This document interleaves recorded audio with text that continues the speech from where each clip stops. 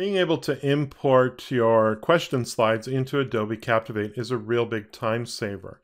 And for the last number of versions, we've been able to do this with the GIFT file format. GIFT is the type of file used to import questions into the Moodle Learning Management System.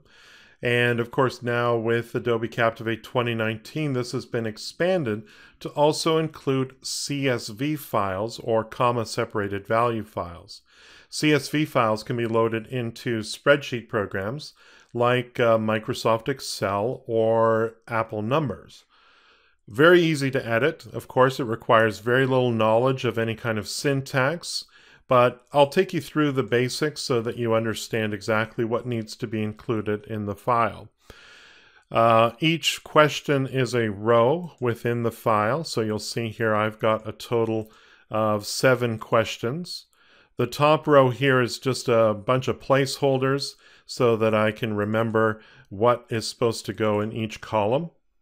So in this first column, we need to denote what type of question it is. And the types of questions available are TF for true false, MC for multiple choice, MAT for matching, FIB for fill in the blank, and SA for short answer.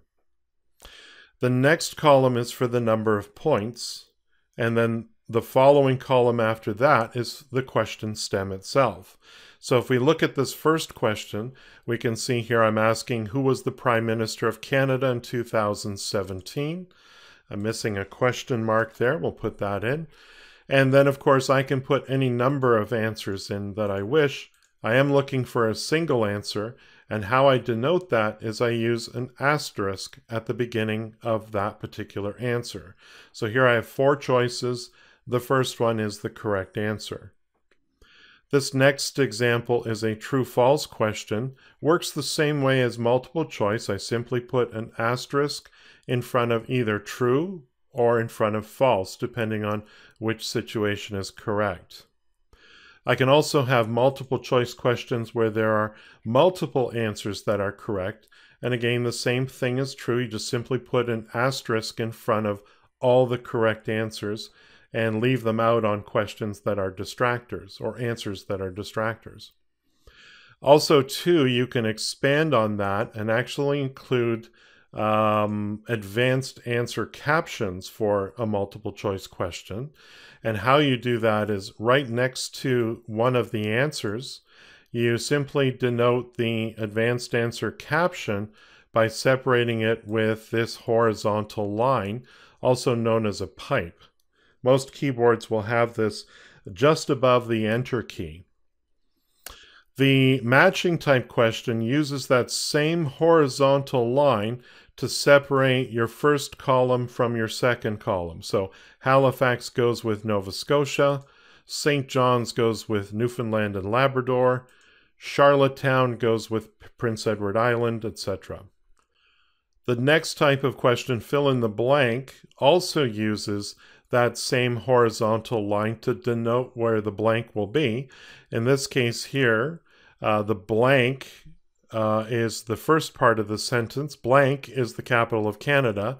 And in the first answer column, you simply denote the correct answer by typing it in there. Short answer is very straightforward. You just simply ask the question in the question stem and put the correct answer in the first column. So let's minimize this. Actually, I'll save it first. Let's save this so it captures the changes that I've made. And return now to Adobe Captivate 2019. You can import a CSV file a number of different ways. The first way is from the File drop-down menu. Go into the Import submenu and select Import CSV Format File. Alternatively, you can press Shift-Alt-C if you like shortcut keys, and then simply select the file that you need there. Another way you can get that CSV file into your Captivate project is through the Quiz drop-down menu, and you'll see at the very bottom here, Import CSV Format File, and again, we can just double-click on that, and it will import all of those questions that we just talked about. So real quickly, let's review what's come in. So there's my Multiple choice single answer question, pretty straightforward. Here's the example of the true-false that came in. Again, true is the correct answer in this case here. In this example, we have a multiple choice with multiple correct answers. Here we have, of course, the multiple choice question where, in this case, the distractors have their own captions.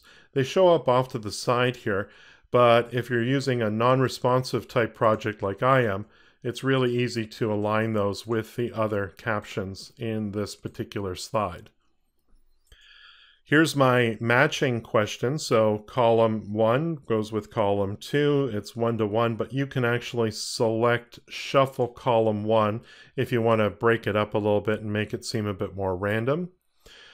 And then, of course, here's our fill in the blank. The word Ottawa will show up as blank, and users will have to fill that in.